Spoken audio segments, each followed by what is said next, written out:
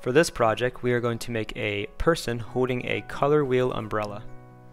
Things you will need for this project are some kind of stencil in the shape of a circle that you can trace. It should be about half the size of your paper.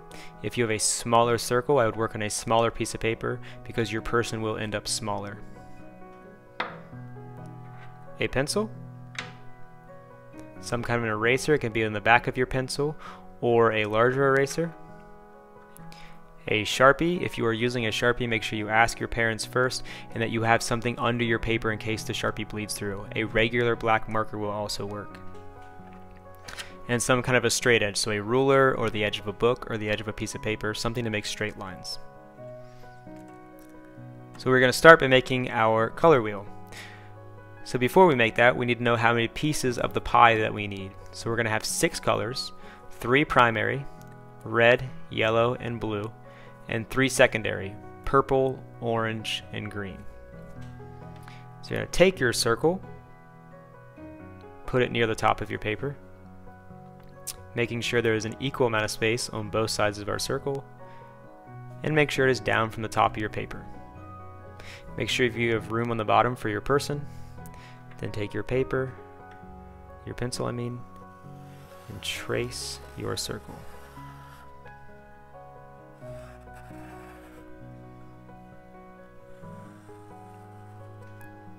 After you trace your circle, you can put the stencil aside. You will not need that again. Next, you're going to pick up your straight edge. We're going to split this into 6 sections. So line your ruler up diagonally. We want to have a smaller slice at the top. We're going to create an X.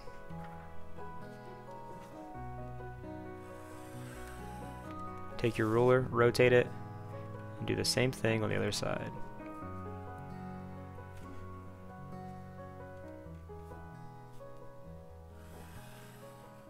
Next, you will take your ruler and go straight down the center, making sure my ruler intersects where these 2 lines come together. And you should have 1, 2, 3, 4, 5, 6 sections. Next, we're going to create the body of our person. So come down to the bottom of your color wheel and draw a rectangular shape. You do not need to use a ruler. You can freehand this. This will be the bottom half of your person. The head of your person is covered by the umbrella, so we're only going to see their coat and their arm. Next, we're going to add an arm in. We're going to put this arm in a pocket. So we're going to start by drawing the pocket. The easiest way to make a pocket is make a rectangle, and then add a triangle on the bottom. Now we're going to do the top of the arm. Now some of this arm is covered up by the umbrella, so all you need to do is 2 lines going straight up, a circle for a button, and a line for the cuff of your sleeve.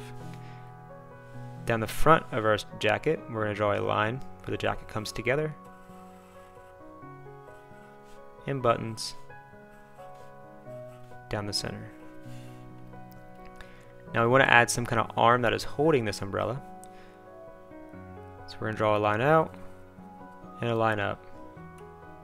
You only need to do that part because most of this is covered up by the umbrella. Next, we're going to add some boots in. To make a boot, you're going to come straight down with a vertical line. Come over. Come back up here, decide how thick our leg is going to be. Come over, straight line down, and then start to add a curved line here for the toe of your boot. Now, we want to add 2 legs. So again, some of this leg is going to be covered up by this leg, so straight line down, curve, over. Now we have 2 boots. You can add the top of your boot, and maybe some designs.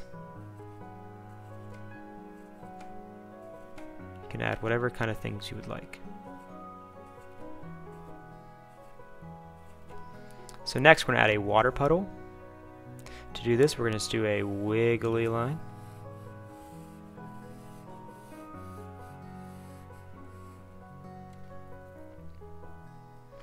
And the final step of this project is to take your marker and trace everything that you drew in pencil. Going nice and slow, trying to make nice consistent lines.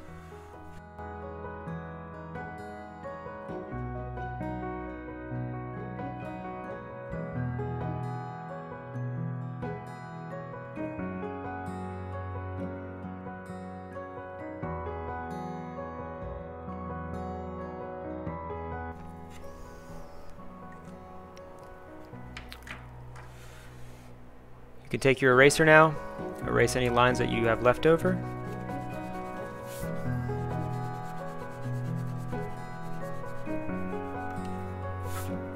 We're going to stop there for this part. In the next part we will talk about the color wheel and coloring the picture. Good luck and have fun.